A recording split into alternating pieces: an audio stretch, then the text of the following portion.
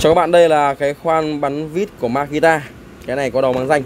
Chúng ta có thể là khoan cái này, lắp cái đầu mũi khoan từ mũi, nếu là khoan sắt thì chúng ta khoan gỗ, chúng ta khoan từ mũi 1 ly cho đến tầm 10 ly các bạn nhé.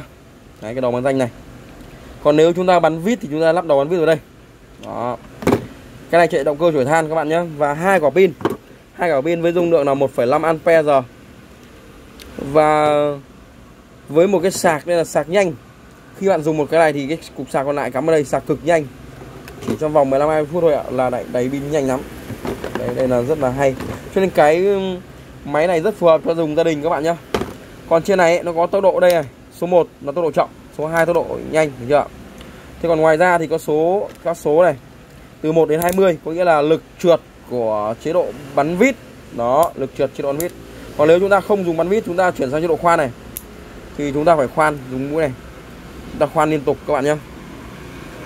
Cái chế độ mũi khoan này là chúng ta không dùng để bắn vít, chúng ta sẽ khoan gỗ, khoan sắt các bạn nhé. Đấy. Rồi, qua video này chắc các bạn dễ dàng hình dung ra cách sử dụng cái này.